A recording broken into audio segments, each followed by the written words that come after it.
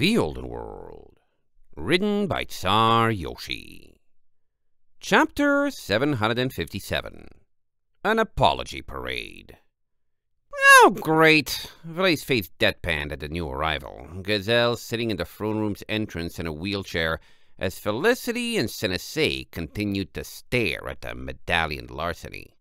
The rest of the fighters warily shuffled out, giving the prince a wide berth, Starlight's eyes trailing the black sword at one side until its bearer was firmly out of sight.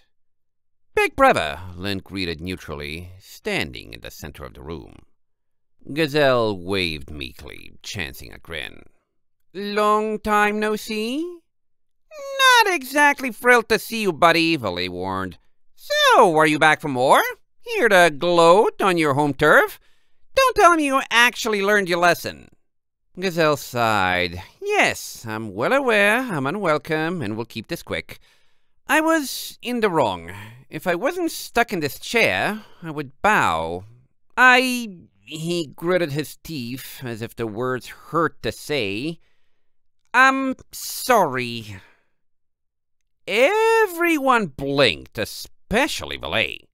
"Wait, seriously?" Here, Gazelle reached into the bag at the side of his chair, pulled out a rolled-up paper scroll, and flung it like a knife at Valet, which she caught with a furrowed brow. "There's your rate of harmonic sanction. I promised it earlier and didn't deliver, so now it's here. Don't use it until someone explains how it works, because it doesn't do what you're expecting. Don't ask for more, because the Empire doesn't have any." Valet stared at the scroll. Gazelle sniffed.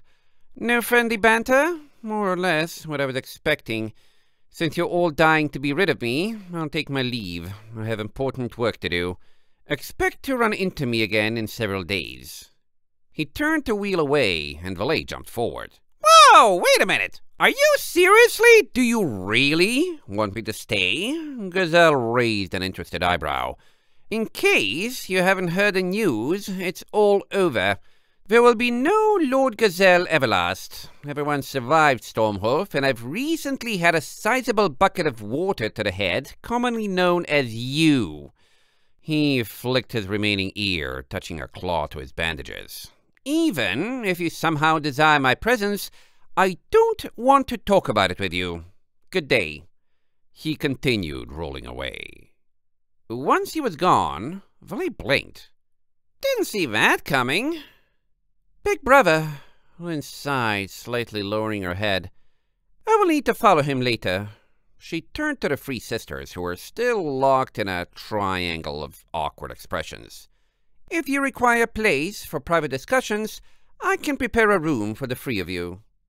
"That won't be necessary," Larceny said, finally meeting her sister's gazes. "So, you're still traveling with them?" She glanced over to Valet. Valet and everyone else, since Lynn and the sisters shifted closer together, staying out of it. Felicity averted her own eyes. "Darling, why are you wearing that medallion?" "So you haven't told him." Larceny drew herself up, taking a shaky breath. "I'm sorry. You're going to hate me for this." She took a step toward Valet, turning her back on her sisters. "We planned the whole thing with Stormhoof and Lord Gyre and you attacking the keep.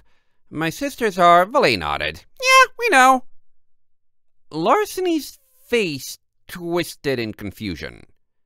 "We've had a lot of explaining to do," Felicity admitted, "and we're not on the best of terms.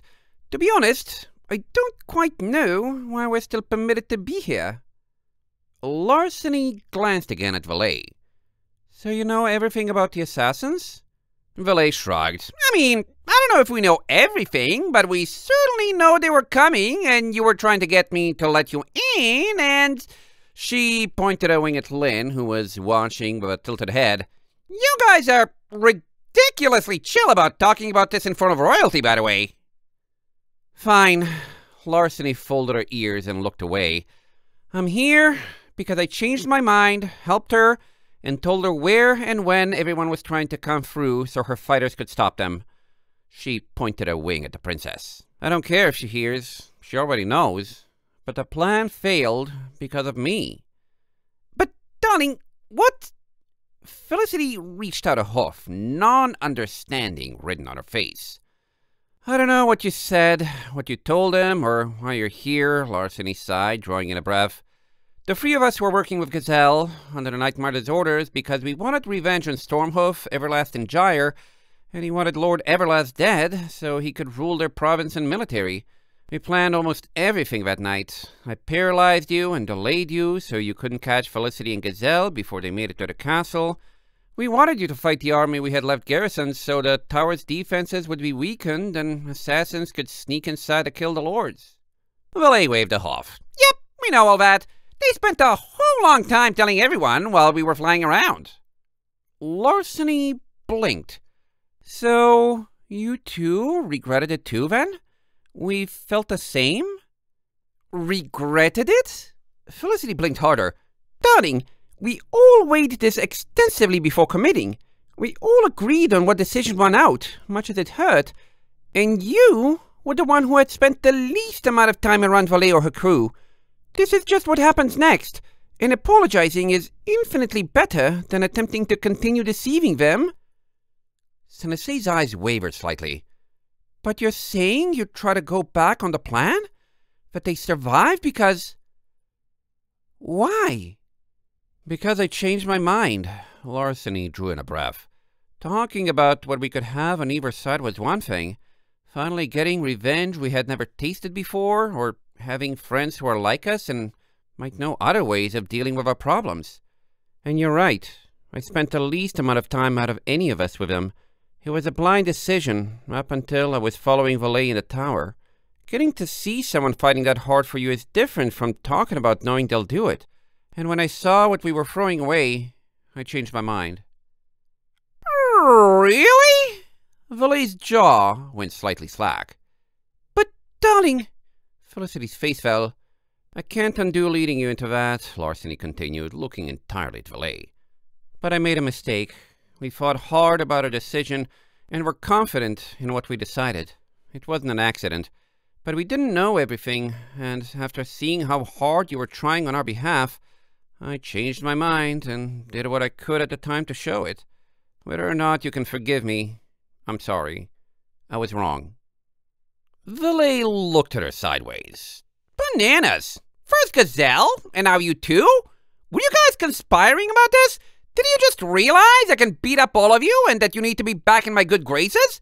Or is it actually getting through to everyone how badly that night was messed up? I haven't talked to Gazelle, Larceny said. And I'm talking to all of you, not just Valet.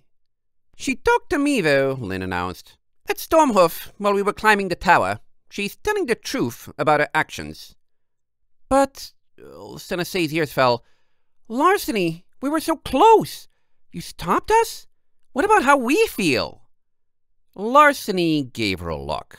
You must have spent a day or two not knowing the attack had failed.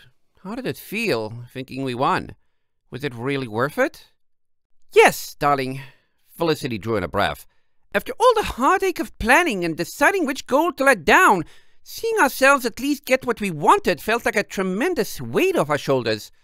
Justice had been served, if nothing else. Can you say the same? Her eyes narrowed. Can you say the same, knowing that now we betrayed our friends for nothing? I sure hope she can, Valet interrupted, stepping up beside Larceny, because it sounds to me like she actually gets it. Larceny looked down. I still don't know what it would have felt like to finish getting revenge. And I don't feel good because I know we made the wrong decision. And you know I hate talking about this in the first place. But I regret not having given up and gone with the friends you two were making a lot more, and I regret not getting to see more dead sphinxes making headlines than we already killed. Truthfully? Tears pooled at the edges of Felicity's eyes. Then, we don't see eye to eye anymore? Because we were already directionless, having finished our goals. Now, we've been coming to grips with the news it was all for nothing, and having you say this on top of that... "Ah, pretty good wake-up call is what it sounds like to me," Volley declared. "Yo, watch this."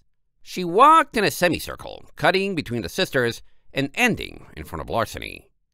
"I forgive you, girl." Larceny blinked. "Truth be told, I don't care whether those lords survived or not." Valet stepped forward, pulling the blue sister into a gentle hug. "They didn't do a ton to endear themselves to me. What I care about is that you get that you stuffed up, turned an already unpleasant evening into a disaster, and that you do it differently if you had another chance, knowing what you know now. Felicity and Sensei have been real stubborn about saying however sorry they are now, they still wouldn't do anything different. And I'm hearing you say the opposite." "You are?" Larceny frowned over Valet's shoulder, going stiff in the embrace. The other two sisters glanced at each other uncertainly, and Valet sighed.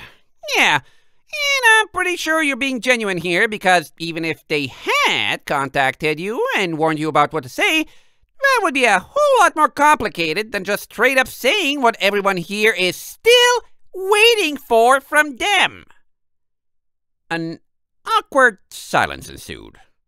"Look," Valet said when nobody else spoke, "yeah, I was the one who had to run through that tower, but like I said, Stormhoof had it coming too. I am not the only one any of you need forgiveness from.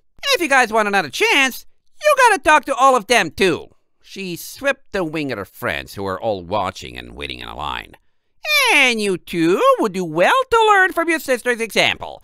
Probably should wrap this up and let you discuss it yourselves later. But for now, let's just say getting a second chance might not be off the table."